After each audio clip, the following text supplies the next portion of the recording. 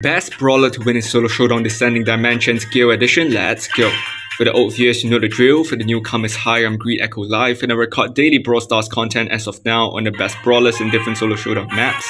So yeah, let's go. So basically for Gale, I've used it for a while now, and it's an okay brawler, I would say. Wouldn't say it is my favorite brawler, but it's enough to do the job. Because the range, I don't really like Gale's range. It's not really short, and at the same time it's not long enough to hit players like Piper. So for the reach, it's kind of a disadvantage. But yeah, I'm just gonna simply collect this power up right here. Okay, there we go.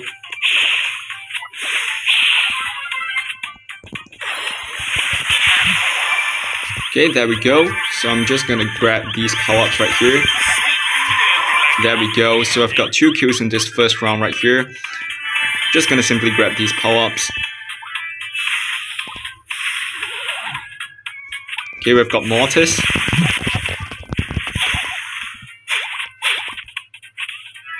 Okay, I'm just gonna hunt Mortis down, but I'm not gonna go into his range. He's considered short range right here. So I'm just gonna bully him from the mid range. So I'm just gonna collect these power-ups and simply wait.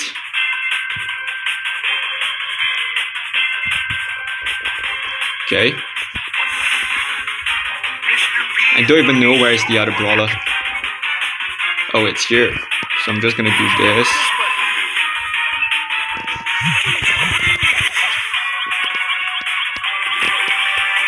Oh wow. He's done that, but the point is that his HP is not really enough.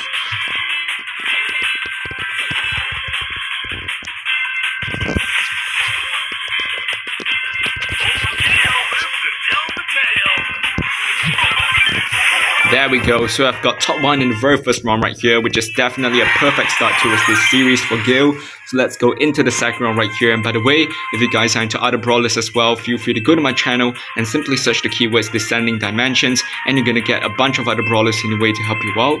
So yeah, let's go.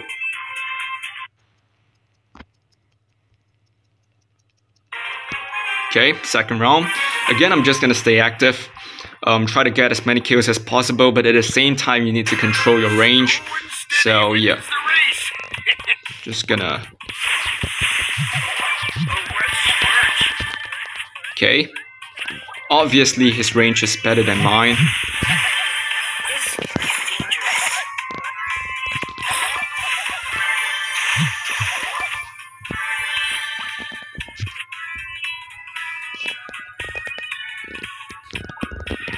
Shoot.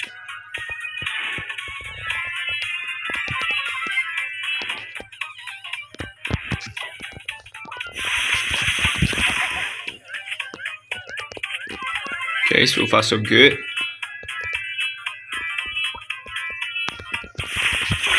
And I'm actually recording based on rarity. So if you guys search brawlers according to rarity, you're gonna find which direction I'm recording at. Okay, Squeak is here.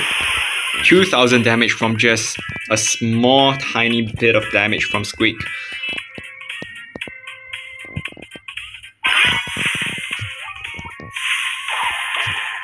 Okay, we've got Gus. Okay, so I've got top 4 for this round. Wouldn't complain much about it, as I can't really do anything. Based on the situation just now, I can't really get a lot of power-ups, and again, my range is not enough to deal damage against other brawlers at that situation. So sometimes staying passive is actually better than going aggressive full out and just attacking other opponents. Sometimes you need to chill in order to get the win. By win, I don't mean to necessarily get into top 3, but at least reach top 5 to get a positive result, or just an equal result of 0 trophies. That is way better than getting top 1 for 1 round and just getting demolished for the rest of the round. So yeah.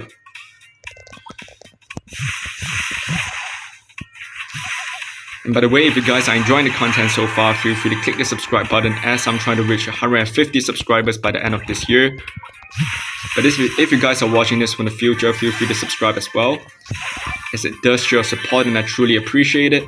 So yeah, 2 power-ups right now. Just gonna chill for a while right here.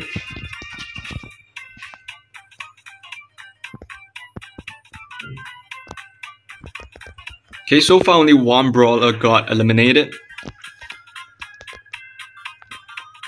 I know there's another brawler on my left side, which is why I need another brawler to lure him out. Okay, there we go. Griff got eliminated right here.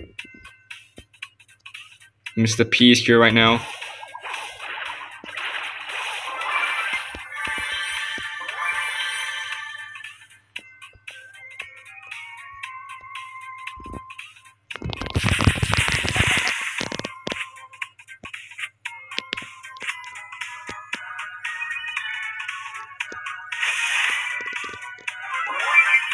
Okay. Oh wow, what a shot.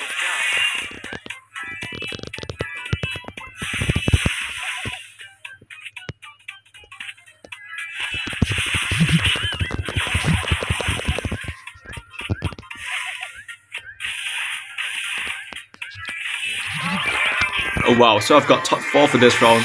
And once again, it's a really great round to show you guys, even if you're playing defensively, you can get a solid result as well. So yeah, really great rounds, instructive rounds as well. So basically this will be the video, guys. Comment down below what other brawlers you are using in Solo Showdown Descending Dimensions, and also subscribe for similar content like this. And I'm gonna see you guys in my next video. Peace out.